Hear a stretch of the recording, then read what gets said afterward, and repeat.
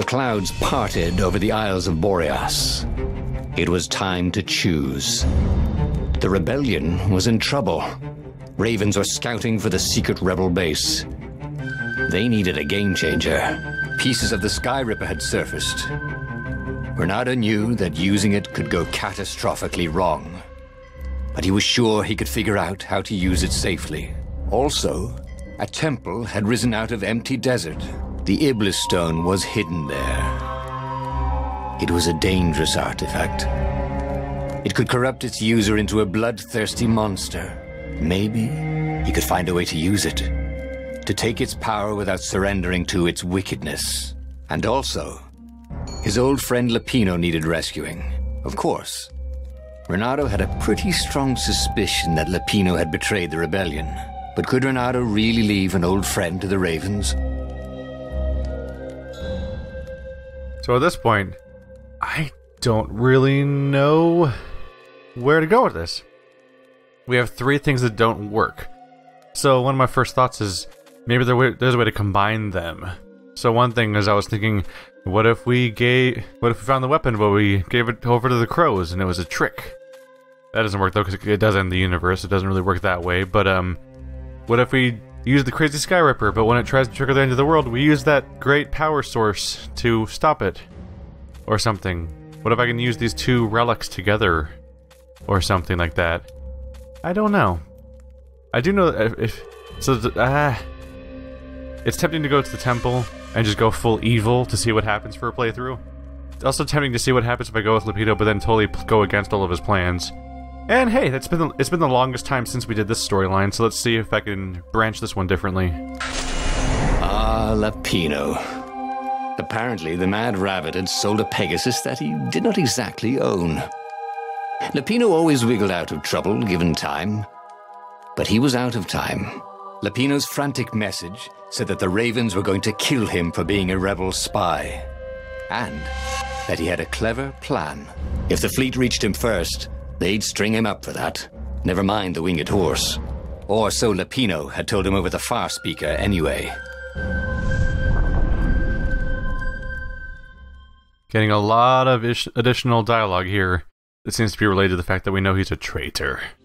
Lapino had apparently managed to confuse the judge by arguing that he hadn't actually stolen a winged horse. He'd only sold it.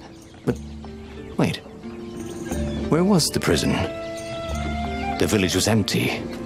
Had everybody fled the Ravens? What is back here? This kind of a backwards direction? Oh, this is the beginning area. Weird. It started me ahead of it. Ooh, piece of void. How are we doing on those? Am I there yet? One more wind essence and we're there. Just one more. 5 more water essences, so that'll be a while longer. Then we'll have these swords maxed out, at least in their current state. Don't know if I should expect another one. When Reynardo went to the china shop, for some reason the owner was always nervous. For some reason, he was always nervous when he went to the china shop, as if he had a penchant for smashing everything in the area. Alright, well, let's go in then. Hi, everyone. Oh. Nice to see you all. Yep. Don't mind me. Just doing some crazy dashing. Ow. Alright, you got me. Still hard to see the countering signal. Oh, gotcha. There we go. How you guys feeling now, huh? Just giving you a few more holes here and there. Hope you don't mind. Oh, I gotcha. Aha! Oh yeah, more or less on top of things. 57 combo. Huh. Yep. Yep. Yep. Don't mind me. Just cutting a few new holes. Can I get to 100? And this seems unlikely. They're unlikely to survive long enough, frankly. Like that. Oh well, I tried. That was odd. Reynardo had been here, at this exact place, at this exact time. But this time, there were so many more ravens. Here's an alternate path. So the story's changed now as a result of us Getting further, apparently. Reynardo looked around the empty village and reflected. The Sky Ripper had turned out to be far too dangerous to be used. Time to turn to what he knew best. It's really strange when something just doesn't want to break. Hey, buddy. Gotcha. It was slightly startling how fast I dashed at him. Look at this. There's like stables or something. This place is extensive. Oh, hey, look. They're ready to explode. How convenient for me. Barely landed a claw on him. Not at all, actually. Ooh! We can get our new thing in Shield Breaker. That probably helps us destroy shields. Because it's called Shield Breaker. Don't know if I'm blowing anyone's mind right now. We'll wait until I get to the next blacksmith because I don't feel like backtracking right now. Although it'll be very tragic if I go up to a void door before then. Which could happen. So this is the village we didn't even explore last time because I kind of warped past it on that one. There's like an elevator that went past it, I think. So it's another good example of how the game constantly branches in cool ways. Yeah, the elevator took me here. There was a workbench when you needed one. Oh, never mind. I must have it. It makes you faster. And it's all dramatic looking. It's going to take 13 more wind essence to upgrade it again, though. And we have Shield Breaker. Let's see, rare loot, physical damage reduced, sword energy. It might be time to take off Treasure Hunter. I don't know. Your hits cause shield grunts to drop their shield. Yeah, that seems really nice. That's obviously really useful. Look at this sword. Oh, swing. Sometimes, at home, he'd wave his sword around for hours. He could just chop away. But let's test something real quick. No? It didn't seem to heal me. Yeah, recover health over time, cost energy. It seems that I may have been misinterpreting something about the recovery of that. I thought that you had to, it was a life leech thing. So I got distracted by another skill that was a life leech thing, I think. But, I've been told that that isn't a life leech thing, which might be true. We'll have to test it more. We have another point to spend. More sword energy would not hurt. Could use a little more energy leeching, though. So you throw things further, stab when you grab them, recover from being hit almost instantly, and the attacker is knocked down. Wow. Dash through enemies for additional damage. Yeah, can dash through shield-wearing enemies would be very nice. True Sword Fu. Attack enemies at any distance, auto-activates when reaching a certain combo threshold. I'm curious about that one because I feel like it might trigger a special animation. Extraordinary. If it gives me a special animation, I want to see it. I think we jumped in the well last time. I think.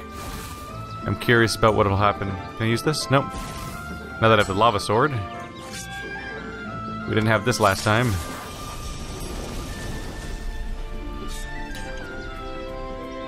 Or did we? This looks familiar too. No, we weren't here before. The switches and stuff. Those apples? Why are they so shiny? They're so shiny. Be very careful not to try to. Oh, it's timing based. Or I mean, specifically, I mean there's a time limit. So you have to move fast because it stops moving. So first opportunity, pachoom. There we go. All set. And this teleports back. It's actually not a new path. It's just cool stuff to pick up. Physical resistance level 2. That should be auto-equipped because I'm already using physical resistance. Is that a 40% bonus now? It was already a 20, I think. That's a hell of a bonus. We'll be becoming quite durable indeed. Oh, hello. Missed you. More wind essence. I'll take it. Fine, let's hop down. Woohoo! So I wonder if the additional enemies are a plot point, or if it's just like, hey, you know, we're upgrading the difficulty because you've been playing for a while. I'm hoping it's an ongoing plot that something's changing. You're messing with the time stream. What are you doing? Hi, everyone. Oh, kind of walked into that one.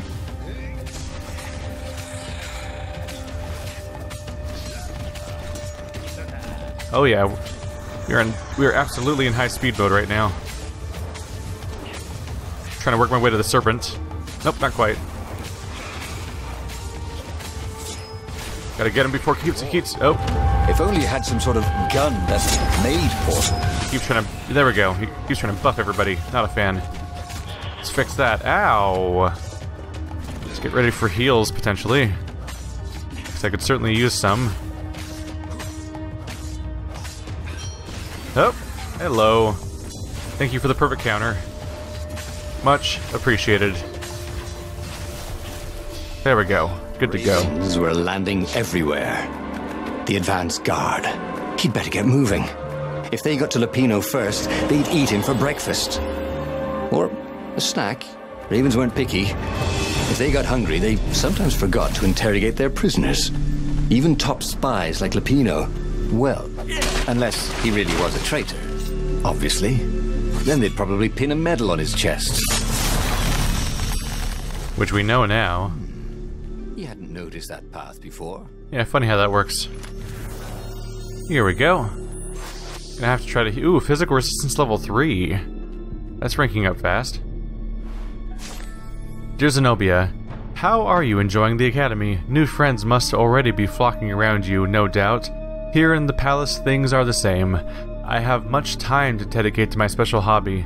I have been collaborating with Professor Calaveras and his team of experts to investigate the nature of the islands.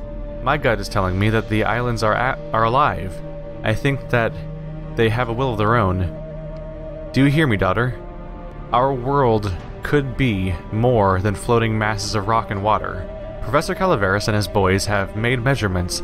The islands are drifting, surrounded by the endless sky. It is difficult to notice, but through careful measurements of the wind over long periods of time, they are certain the islands are moving westward. But where to? It may take centuries, millennia, to reach the destination. I have this strange idea. What if the islands are some sort of herd? That they are deliberately searching for another herd of islands?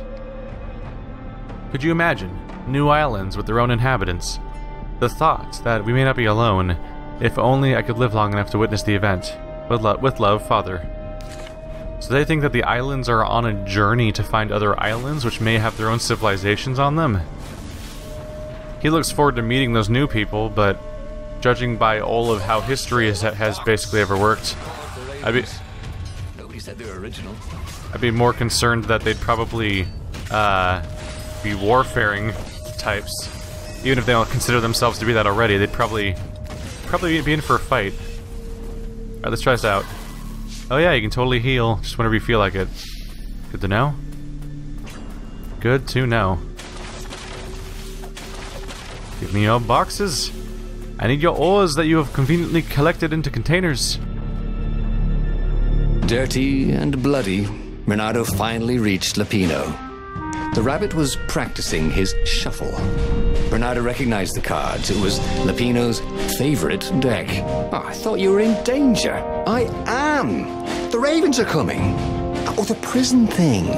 Right, yeah, we see this guard owed me 53 ducats, so we made a deal. They're very reasonable people, actually, for weasels. Now, I got a brilliant plan to kidnap Zenobia. We capture Zenobia, we find out what she knows. And that's the whole war right there. Easy peasy, lemon squeezy. Capture the Emperor's greatest general, who also happened to be a deadly sorcerer and, oh, his only daughter. That would be worth it. On the other hand, he could still get to the core of the Sky Ripper, even if he couldn't get the whole thing. It must have great power. Well, I'm already quite interested in seeing what happens if I go against his plan. Even though Reynardo could no longer get the Sky Ripper's armature, its core was still within reach. Maybe he could still harness its power with Lupino's help. I figure we go this way, the evil relic is still a mystery to everyone, and we don't capture Zenobia and fall into his evil plan, and if we get half the Sky Ripper, that means that our opponents can't use it either. To make the Sky Ripper, the Transcendent Emperor had wrapped an armature around the eye of a god. Reynardo had already let that armature slip away to save Lupino's life. But even its core, the eye torn from a god, surely they could fashion a great weapon from that. The core of the Sky Ripper? Lupino's excited. That's an actual thing that we could just go and get. You've been busy. He sure had. Reynardo told him all the things he'd been up to. Soon they got to talking about old times, about wages they'd won and lost, and scrapes they'd barely got out of. It was good to be back with his friend. True, the core was capable of terrible, uncontrollable destruction. But this time, he was sure it would work great. Oh, that poor fool. It's beautiful here, thought Reynardo. It was nice to be back with his old war buddy. All right. Lapino was a traitor. But still, he was good company. His mother never let him wave his sword around at home. He guessed he was still compensating for that. You had a sword at home? I have only more questions now. I think we've been in that before. So now we're off adventuring with our trader friend. Whoops. Problematic. I don't necessarily think this is the way we solve the problem and win the war, but I'm curious to see what happens if you take a totally different branch with Lapino. You never knew where the road would take you, thought Reynardo. If nothing else, that might be my next few playthroughs, is doing the 3 paths again, but doing wildly different things. So rank 2 must have been 40%. Now it must have been 30%. Now it's 40%. That's a lot of reduced physical damage, and we can go through shield grunts, which is nice. I really wish I'd get a higher level version of energy on kill. That's the first upgrade we got, I think, and I've never gotten a better one. And I want one, because regenerating my energy faster would be very nice. We finally have the water essence, but we're short on ore. Not even close on wind. Here we go. But I'm curious to see how many branches I can visit that still feel wildly different. Dear Zenobia, the director of the academy has told me how much he was impressed by your academic performance and leadership. Somehow, I doubt this was a session of bootlicking. I have seen plenty of those. That old toad is sincere. I am proud of you, my daughter. You will make a fine empress one day. On my end, great news. Professor Calaveras has been studying the Nexus and has made a bold observation. That toad is a true genius. You know how that island is unique, constantly changing, new crystalline formations appearing, island fragments merging, splitting, slowly drifting, held together by some invisible threads. Professor Calaveras is convinced that those changes are not random, but rather indicative of the living nature of the islands. He has observed that certain changes on the Nexus follow, or sometimes precede, a turbulence on another island, landslide, quake, flood, and the Nexus seems to resonate with those events. Maybe the islands are a hive mind, and the Nexus is the brain? In any case, I am funding a permanent scientific observatory on the Nexus. It will attract the Empire's greatest minds. With Professor Calaveras at the helm, I anticipate a great age of enlightenment for the Empire. With love, Father. See, he used to be a great guy. He was helpful, and he was, like, funding research and being all swell. And now he's trying to, you know, attack entire types of people and destroy knowledge. So you have to wonder, what did he find out? You have to wonder, what did he find out that was some great evil? Oops. Excuse me. Oop. Just trying to obliterate your weird serpent monster that's making this life worse for me. There we go. Perfect strike. Perfect strike. Perfect strike. Hey. Oh, you got me. It is still surprisingly hard to see the incoming attacks when they're all glowy like that. Come on, guys, just drop an energy on kill. Even I say drop one, but of course, pretty sure they've all come from chests anyway, so it's kind of pointless. Heal me in slow-mo. I had to deactivate slow-mo myself by pressing something. The mysterious sword from the east made you so fast you could catch a fly with your chopsticks. If that's what you really wanted. Critical chance. Interesting. But definitely at this point I'm concerned. I'm curious about what happens because I've visited the 3 stories as distinct entities. So now I'm curious what happens if I visit each of them. But what if I try to mixing them together? That's interesting, right? Like, oh, let's go get Lapino, but instead of doing the entire subplot of what happens when you get Lapino, we'll instead try to find out what happens if you drop that shield. Oops, rude. What happens if we take that shield, we take the rabbit, and we take him on a treasure hunt instead? Completely deflecting his ability to, I guess he didn't really, Well, I mean, yeah, he is the one that suggests going after the rabbit, which seems to suggest that it was part of her plan too, I think. I am taking more hits than I want to. Crap. Dang, guys, chill. Just for a second. There we go. Wow. I got dangerously close to being in trouble. Reynardo had learned so much about... Ooh, what was it again? Game, you are dangerous. So did we... I think we just leveled up, didn't we? There was a reference to learning. There might have been an arrow icon, but I may have missed it. There was something sour in the air. Like the earth had ruptured over something that had been fermenting for a very long time. We're back in the territory of how gross this area is. This weird, corrupted land around the Skyripper core. You almost never saw wild gogglers together like this. The toads had to train them not to peck each other to death. So these had to be imperial gogglers. That meant ravens were up ahead. They can peck? The eyeballs can peck? Reynardo felt wrong all over. He could feel an almost palpable sickness in the air. And if the land could have tumors, they would look like these monstrous crystals. The forest was quieter than it had been. There were insects, but few birds. He didn't count the ravens. Reynardo smelled sick animals and dying ones, but no healthy ones. And getting a bad feeling about this, Reynardo thought. Maybe Lapina was right. Maybe he should have kidnapped Zenobia instead of coming here. Nope. He's never right, because he's a traitor, remember? Reynardo suddenly wished he had a marshmallow. Get back into your brain, man. We know he's not on our side. Don't let him trick you. He's been a bad boy. Oh, I was a little behind the time there. Oh god, I'm still burning. Wow, burning hurts. Like, for a while. Let's go for more hit points, probably, because I'm not doing great at the moment. This game always has so many upgrades I want. Counterattacking doing damage would also be nice, increasing the damage more. I want so many things. But I am sort of feeling like I need the hit points. Better and better. There we go, good old 150. A little bit more, you know, margin for error is what I'd call it. Hey guys. Ow. So much for that. There's that error I was talking about. I'm watching you guys. Doing my best. Chop chop. Oh, it's a snaky.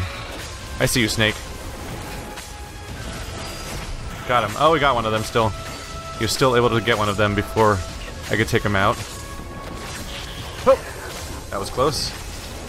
We're on top of it, though. Chop them down. There we go. I see you over there. Not stopping me this time. Whoa! I knocked two of them down with the same counter. That was perfect. You know nothing, Jon Snow. Wait. That one wasn't even like a... What? Unless I'm missing something, that one wasn't even like a clever reference or like a weird pun. He just said the line from the thing. Game of Thrones out of nowhere. As he held the radiant icosahedron, Reynardo felt queasy.